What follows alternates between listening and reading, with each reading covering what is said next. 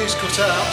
Hopefully the motor is now going to fit through the hole in the floor of this rather old EBC Charger. Then we'll fit this electric motor, which is here, connected to an MX-5 differential. We're just going to turn that upside down now, use the engine crane to lift it, and then we're going to lower the car onto this little unit. Hopefully it will locate in there. We'll see in a minute.